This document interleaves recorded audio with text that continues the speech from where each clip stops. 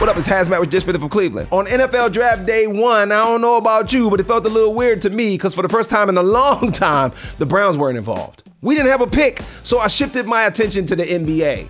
Oh, that's right, the Cavs are done. But here's an NBA story that involves Janet Jackson.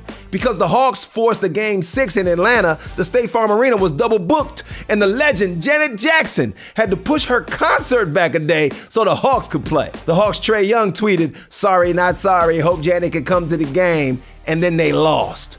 After the game, Boston's Jason Tatum apologized to Janet for not getting rid of the Hawks sooner. But now, Janet's concert was on the same day as the Taylor Swift concert at the Mercedes-Benz Arena right next door. Janet and Taylor performing in the same city at the same damn time. Jason Tatum should apologize to anybody not going to that show for causing traffic hell. This has been HazMatt with your Dishin from Cleveland.